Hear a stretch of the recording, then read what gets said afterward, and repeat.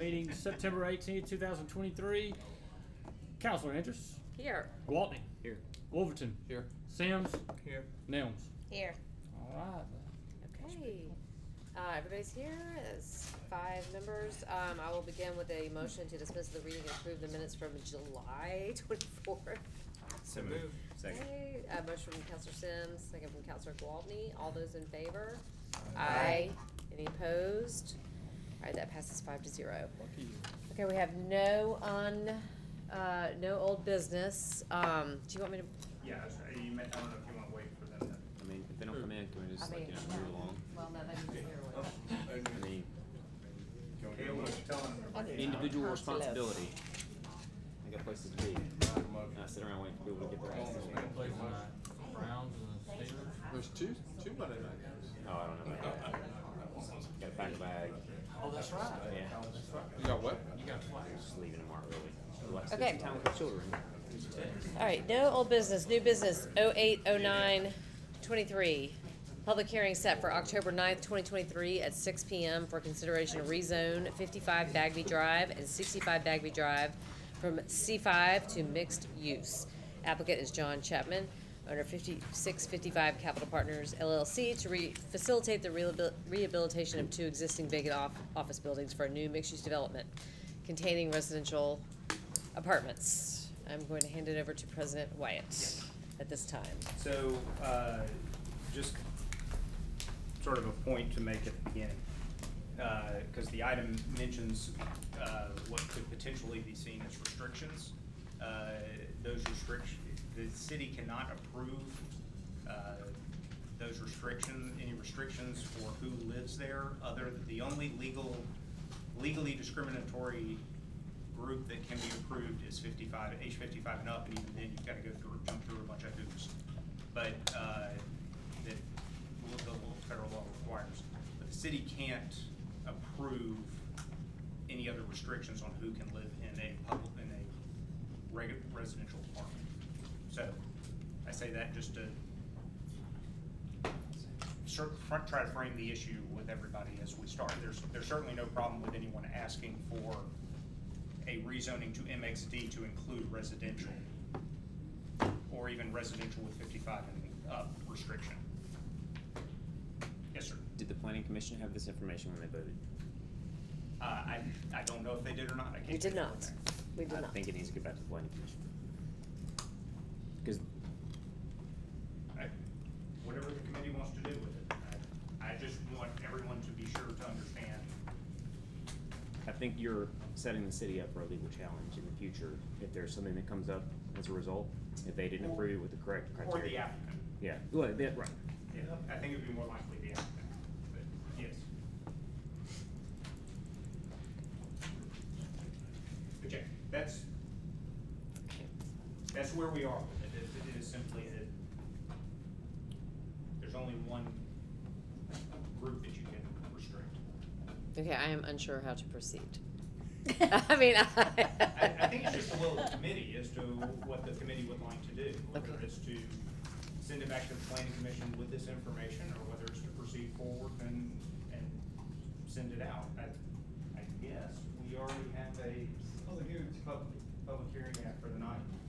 all right. So we'll have to go forward with that, but if it goes back to the planning commission, I would suggest that probably could be handled pretty easily, by just opening and closing it, if no one wants to speak, so. MXD permits residential. Yeah. So zoning in MXD is not an issue. We can't put any other restrictions as a municipality. I have a question. Yes, that's Would what. it be possible to alter the request? I don't know, or is it too late in the process and they have to start over? Yeah, so I think that's actually what Andy's concern is he's Yeah, saying I'm just that since the concerned planning with the legal commission has challenge. already voted on it, it would be better to send it back for the alteration for them to Right. consider it before it comes back to us. It's So just I think unfortunate. y'all are saying the same thing, it's just the process.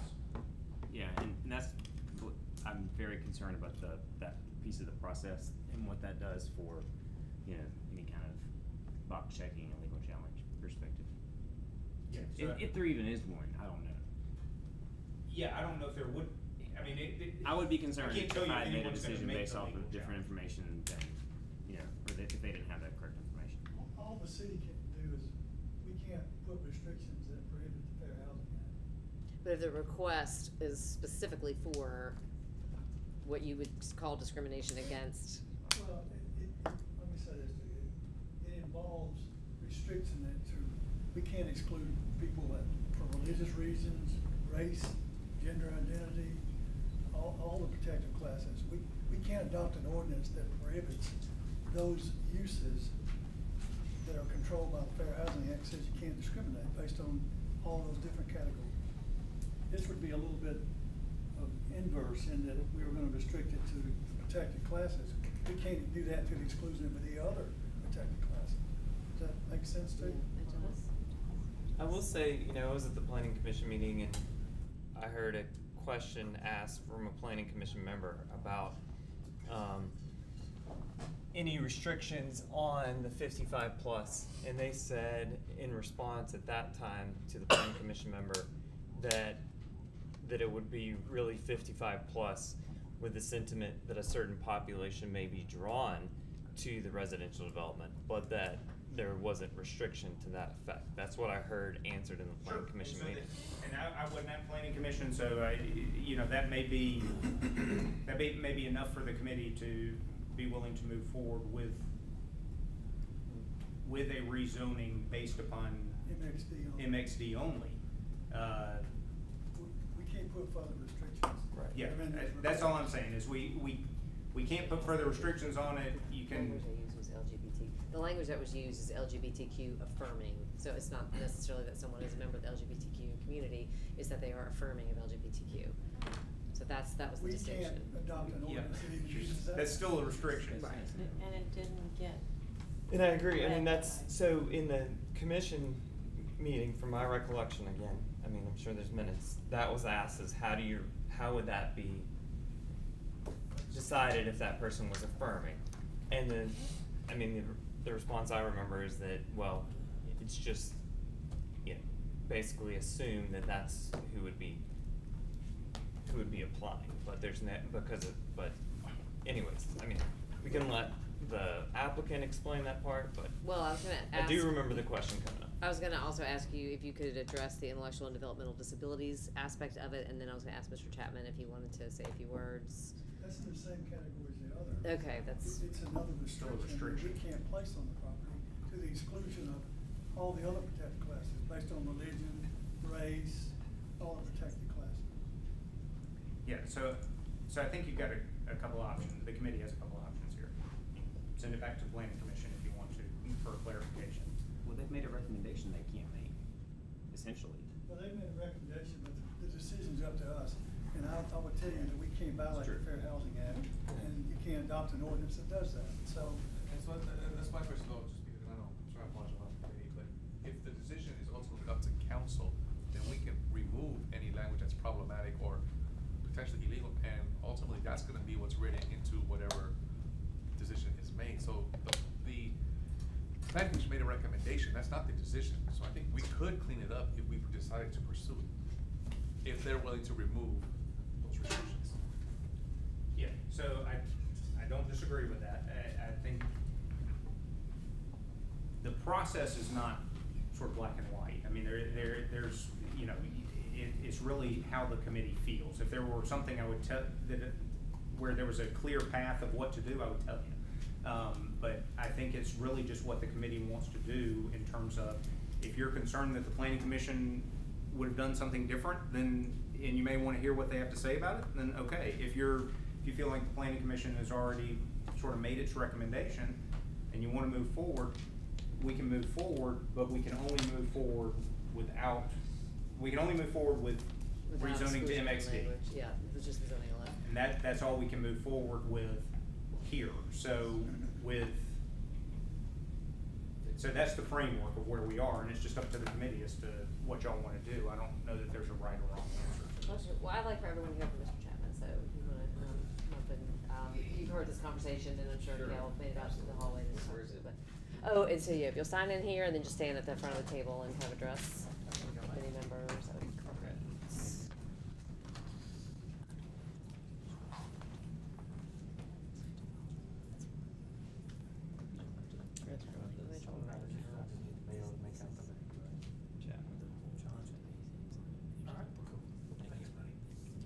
Certainly. Well, we appreciate the opportunity to be in front of the subcommittee tonight, and we're appreciative of the vote received at Planning Commission. Obviously, we are very passionate about the project, but we certainly do not want to be seen as discriminatory.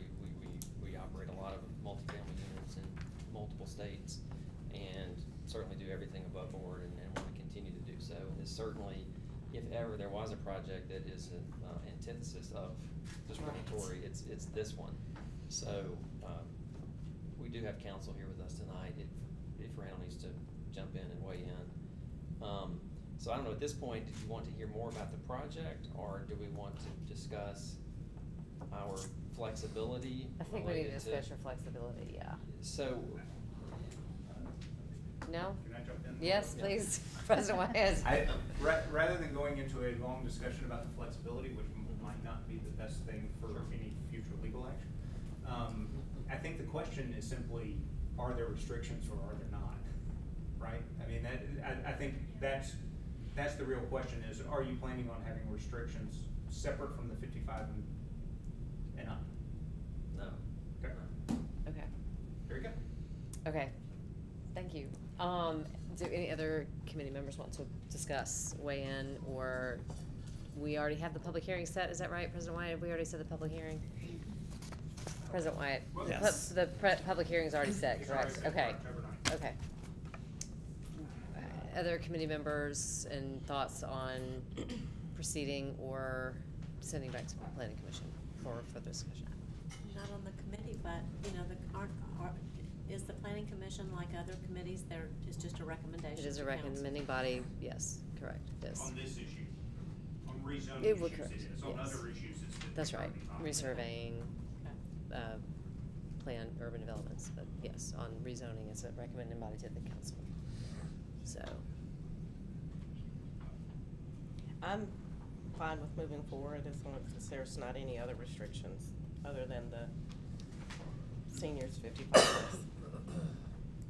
Which there's not, right? We're not even pursuing 55 and plus, right? Like, no restrictions at all, or are you pursuing 55 and plus? Yeah, my question was other than 55. and plus. Okay, other than, I'm That's sorry, up thank to- you, okay, other up to than, them. yep, and your answer was no, okay, thank you, okay.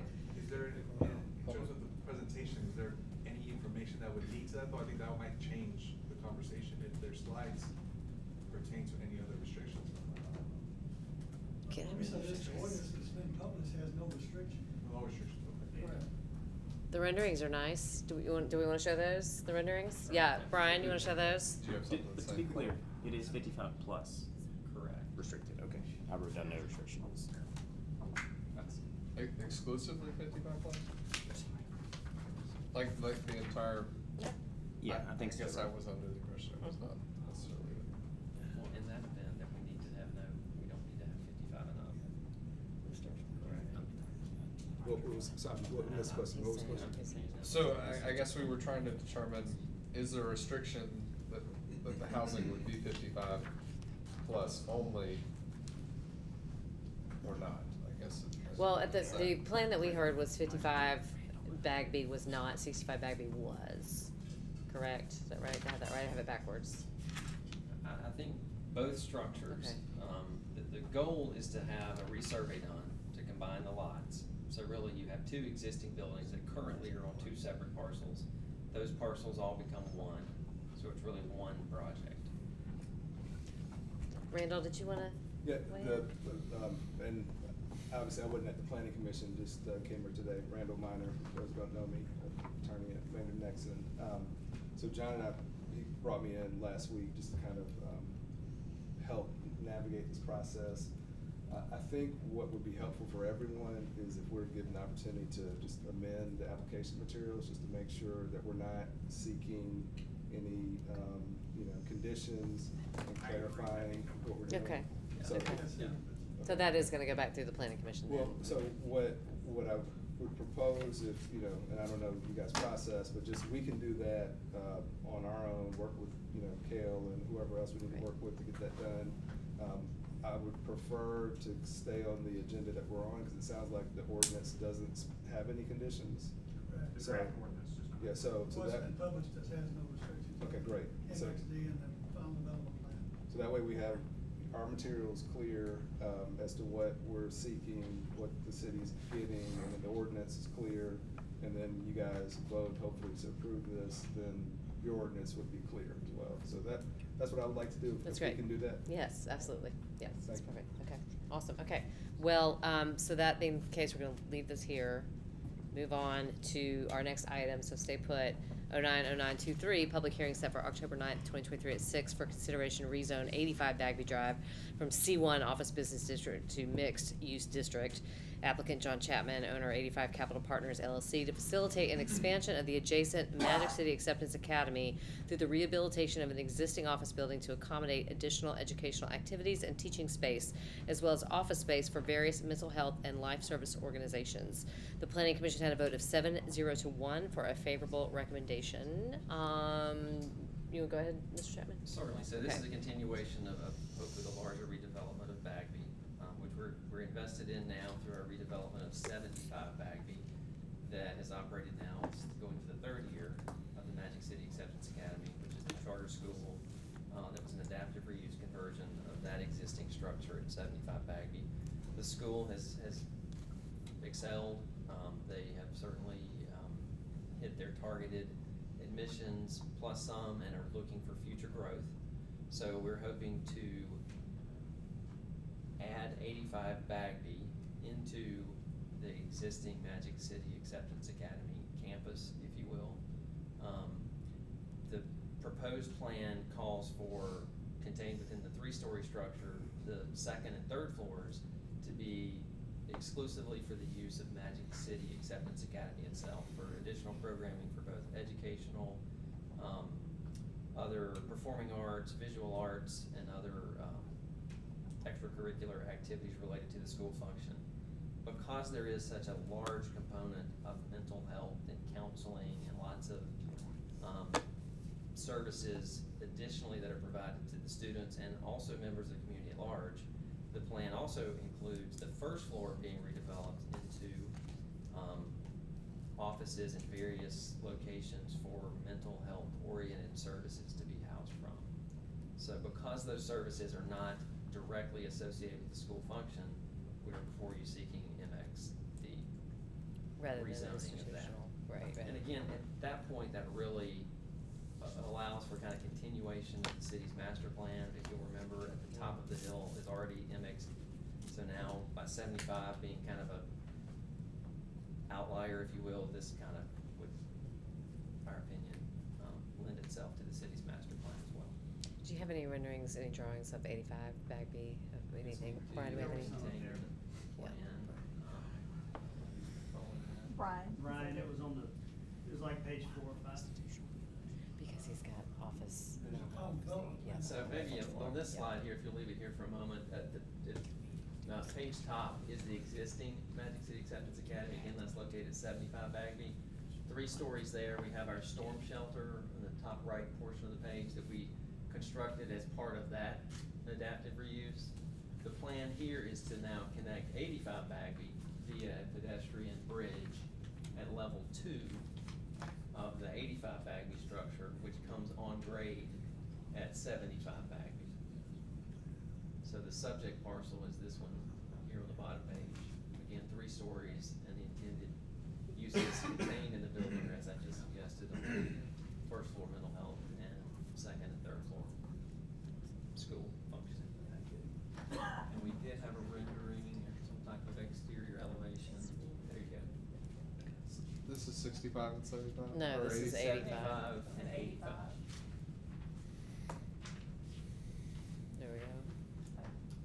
So is that a bridge existing? No, this is actually 55 and Oh, 65, okay, so it's a okay. little bit confusing, but that's Oh, gotcha. existing condition. Okay, gotcha.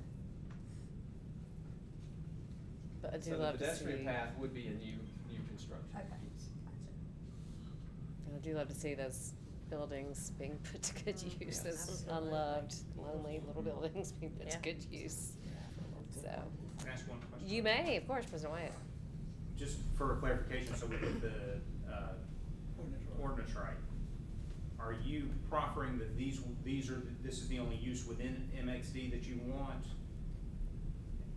The difference being, if you wanna come back later and do something different with it, or someone else, a subsequent owner wants to come back later and do something with it, MXD is a broad category, and so that question's probably gonna come up, so that's the only reason I'm asking is. Yeah, no, as we discussed at planning commission, I feel like it linked, you know, our intended use is what we will absolutely do.